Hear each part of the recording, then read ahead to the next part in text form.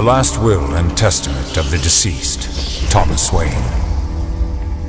In the event of my death, I hereby declare that all my worldly possessions pass to my son, Bruce Wayne.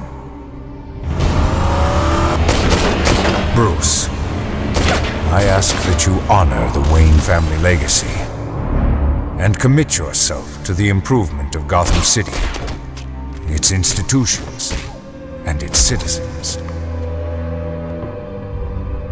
Please, be strong. You are young, but destined for great things. Make the most of your opportunities.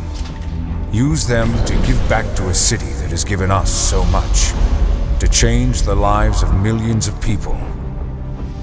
Do not be frivolous with this wealth.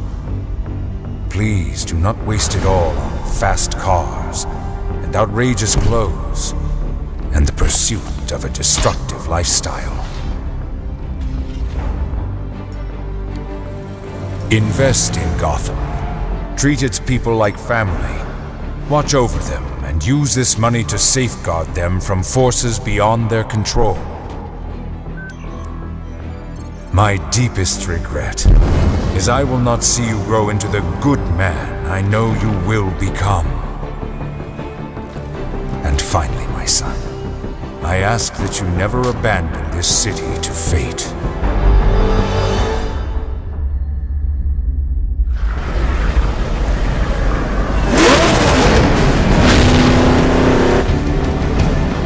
We have lived through dark days, and no doubt there are more to come.